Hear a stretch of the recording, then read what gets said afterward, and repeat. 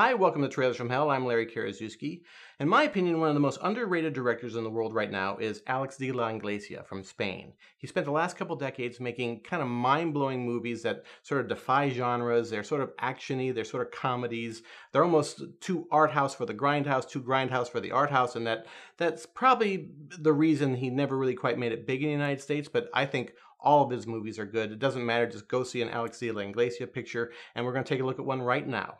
The movie of Alex's that I've chosen to spotlight here is 800 Bullets, his beautiful, funny, touching tribute to the spaghetti western genre.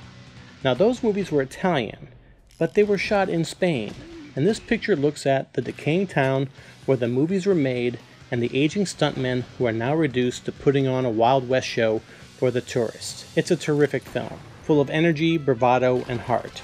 A lot of Alex's stuff is worth checking out. My other favorites include the bizarrely titled Perfect Crime. You'll understand it when you see the film. And a recent picture called My Big Night. That movie is insane.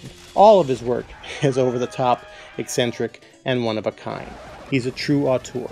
The films are also very well written, usually with Jorge Garcia, a man I appreciate because he beats me out for the screenwriter with the longest, most unpronounceable name.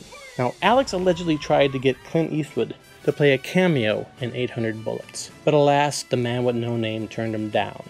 That would have been incredible, a fitting tribute to his work with the great Sergio Leone.